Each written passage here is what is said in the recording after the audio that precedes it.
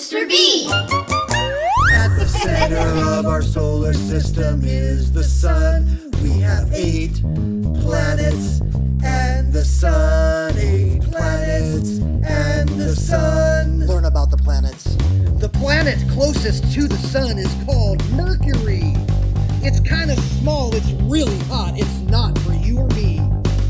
Next in line, we're doing fine. It's a planet called Venus. You can't live there, it's got poison air, it may well be the meanest. Now the third planet, it's my favorite, it's the planet Earth.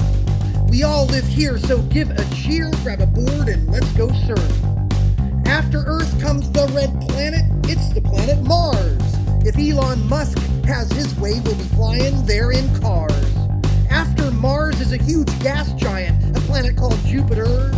79 moons and a real bad climate, not a place you'd prefer. The next planet has rings around it, it's the planet Saturn.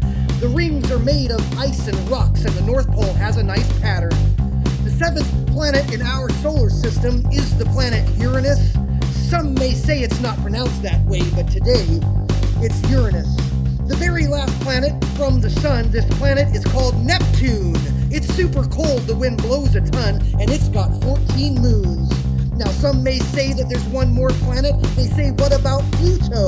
Well, this icy ball was way too small, so Pluto had to go.